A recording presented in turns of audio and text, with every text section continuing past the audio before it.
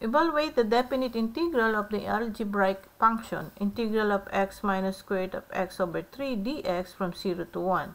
So this can be separated, so you can make it x over 3 dx minus integral of square root of x over 3 dx from 0 to 1.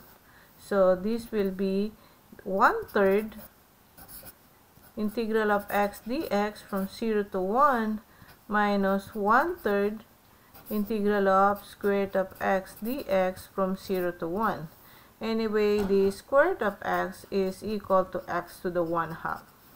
So this will be equal to 1/3 x to the 1 plus 1 over 1 plus 1 from 0 to 1 minus 1/3. The square root of x is x to the 1/2, so x to the 1/2 plus 1 over 1/2 plus 1 from 0 to 1.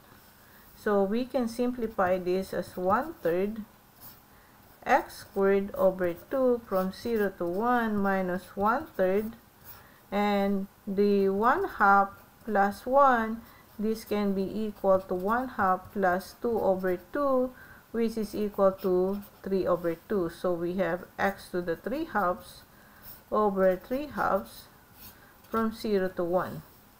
So the 2 can be multiplied by the 3, so this is 1 over 6 x squared 0 to 1 minus, and the 1/3, if you have 1 over 3/2, this can be simplified as 2/3.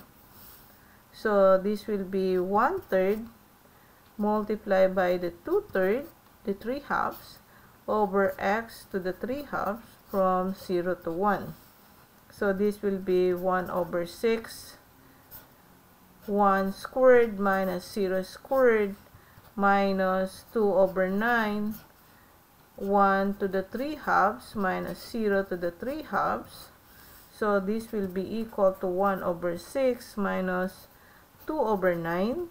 So this will be 1 over 3 multiplied by 2 minus 2 over 3 multiplied by 3.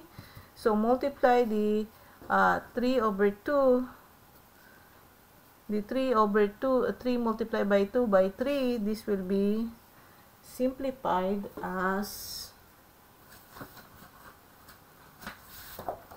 so we can simplify this as the 1 over 3 multiplied by 2 minus 2 over 3 multiplied by 3.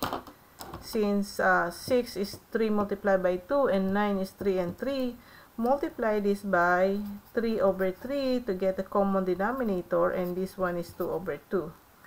So therefore this will be equal to 3 over 18 minus 2 multiplied by 2 is 4 over 18. So this will be equal to negative 1 over 18. So our answer here will be negative 1 over 18.